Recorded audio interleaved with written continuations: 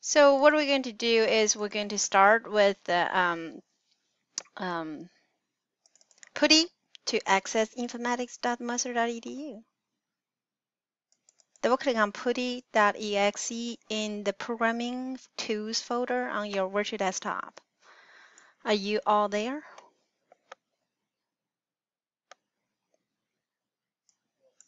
Okay, so on your IP address here or host name, if you never used PuTTY before, then don't change the port number. Port number should be 22, and then type into informatics.mercer.edu. Okay, so that's your host name. You cannot see? Oh, I thought you can, oh, okay, all right. So I'm going to just use my saved profile. But your host, this is a virtual desktop, yes.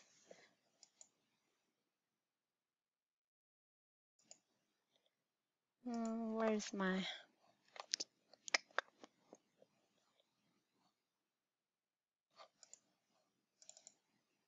So the host should be informatics.mercer.edu. Informatics.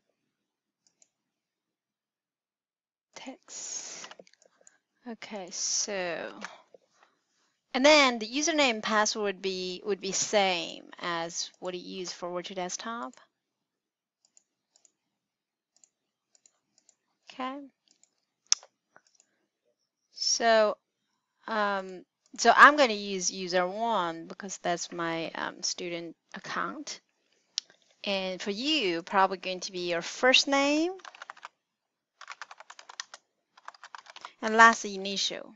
Okay. And then your password. Who is typing something? Password would be your first name, capital. First initial capital with your first name and 4 numbers, which is your last 4-digit student ID. If you never used that before, or if you never changed that before.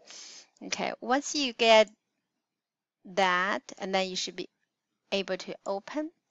Then you will be asked again, log in as what? And you type in your username.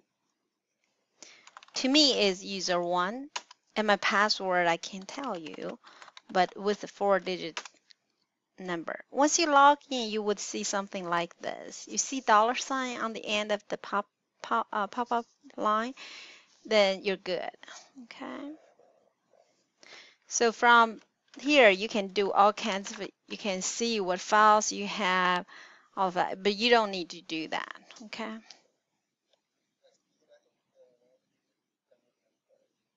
Okay. The login is right here.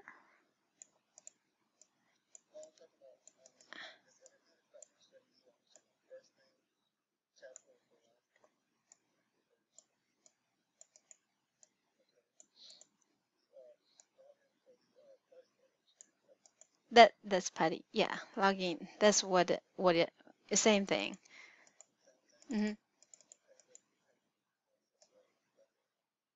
Did you use that before? Did you change that before?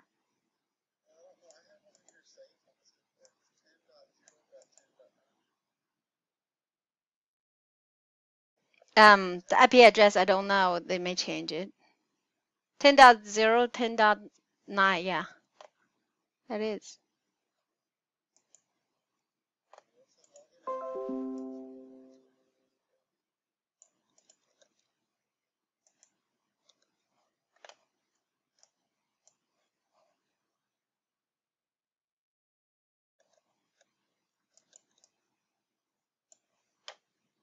So once you log in here, I want you to type in MySQL.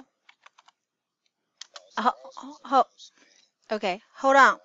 Okay, so you get in. Good.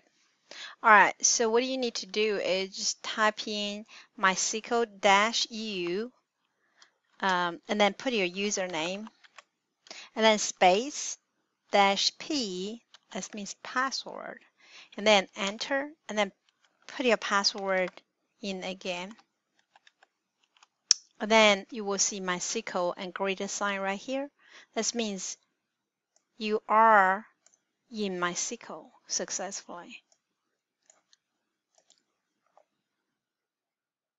So this is the same thing what we did right here. You type in MySQL-U and then your name, your username, -p, your password, then you get in MySQL. Once you see MySQL sign, then that means you are in MySQL database, okay? And then first thing I would like you to do is show database to see how many database you have there. Database is plural, okay? Every statement with SQL or with PHP, you have to have a semicolon. Okay, that's the programming language. So show database, you will see information underscore schema and users. Users is the one, users. I have users because my username is users. And Matt has Matthew H as a database name. And Darius probably have Darius W as user as a database name. So you can show what you can if you want to see what the database have, then you can say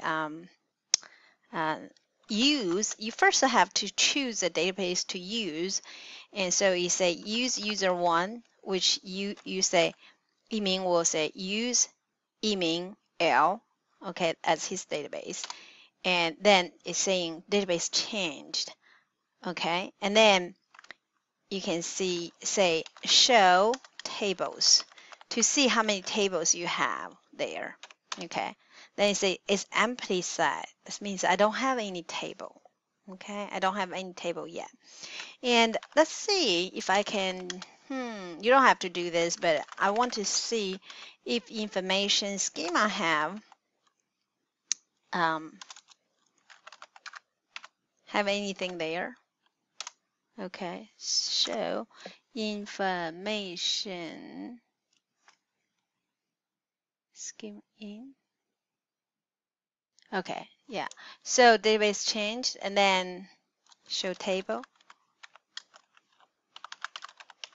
Let me see if there's tables in information schema. So you got a bunch of tables here. You see that? So this is all the tables right there.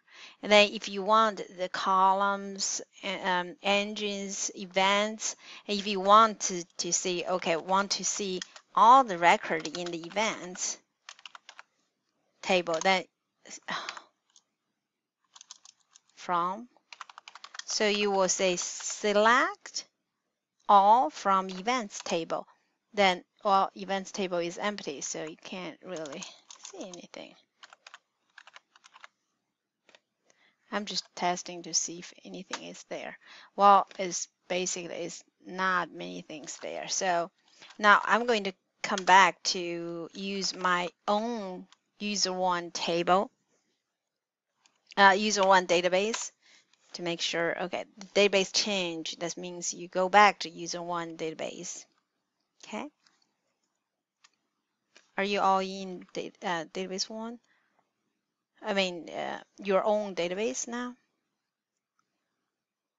Okay.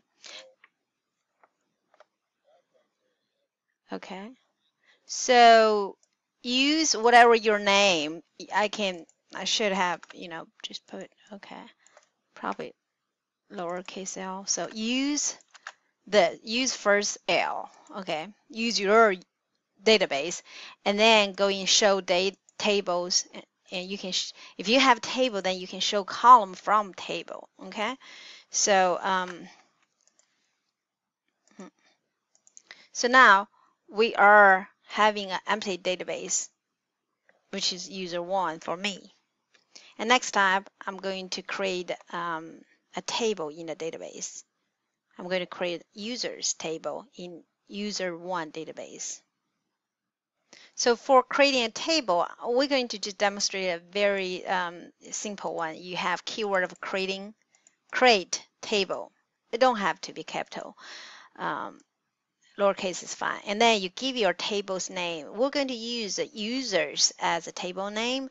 And then I have one, two, actually I only have two column here or field here. I probably want to do some kind of change. Okay, let me give you an example here. So I will type in this. Okay, create table. And then I say users. Within the users, I want to have a couple of more field. One is user ID. Okay, user ID is good. And then I give variable char for character. And then I can give like integer or something, but let's just do a simple one with a variable char. And then I would like to have their first name.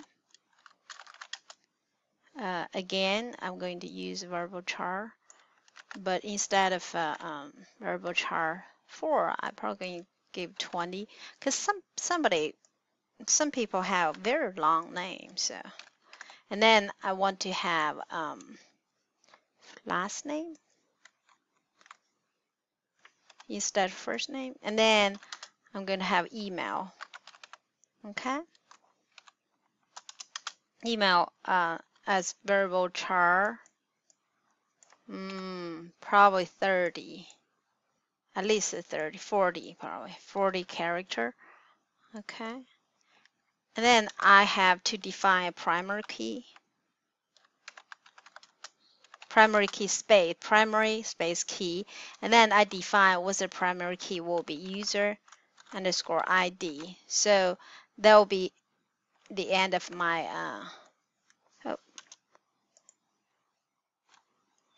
my statement. I'm sorry. No, not yet. Okay, I'm just typing this in because here is more easy to see. Okay, and no problem. So I'm going to giving something like this as a script in the MySQL, and then they will be able to create a user table. Okay, so back to here. So that's what we're going to do. Are you guys ready to move on here?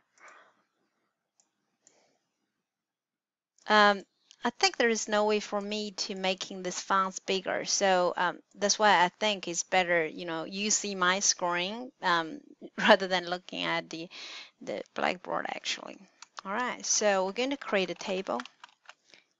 Create table with table name, users, okay, and then parentheses. You can close parentheses and put a semicolon at the end, or you can wait until later to do that. User ID underscore ID, okay, and then space variable char, varchar, VARCHAR.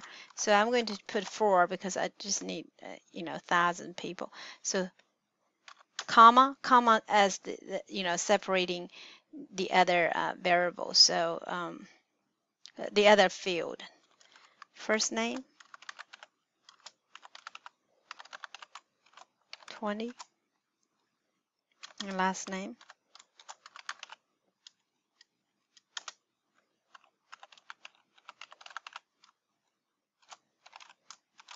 Okay, and an email.